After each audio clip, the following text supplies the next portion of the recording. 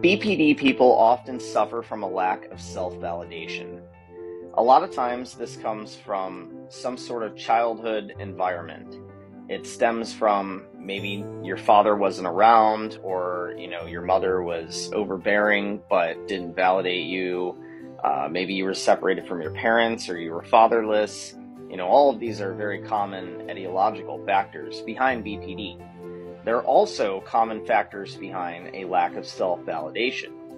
And before you hit adolescence, guys, we're looking to our parents for self-validation to teach us that skill. So, by being validated by them early, we learn the skill in order to validate ourselves later in life. Unfortunately, for those people who suffer from BPD, like myself, who did not receive this type of self-validation skill, when we move into the adolescent stage, we're now looking at our peers for validation. Our friends, anybody that you hang out with throughout your adolescence. And this is where a lot of the symptoms start to spawn, because we aren't receiving that validation still. Because, kids aren't taught, validate your peers, validate your friends. I mean, this isn't like a class in school. And while we are typically taught, in most cases, to try to be kind to other people, that's not enough to satisfy that need for validation.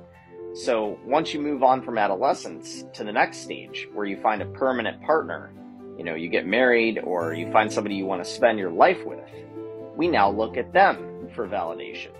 And when we don't get it, the symptoms can get even worse. So that's how that happens, from self-validation to manifestation of episodes, for example. But to get around this, we have to learn how to be okay with you. I mean, you have to be okay with yourself. I couldn't move on towards the next stage in terms of remission until I was okay with myself, until I said, I'm good enough. I'm worth it. I have qualities about me that are worth it. And that's the first step, guys. So having had one of the most severe cases of BPD, I can tell you right now, if I can do it, you can do it. You have to believe in yourself. You have to know that you're worth it. I hope this video helps, guys.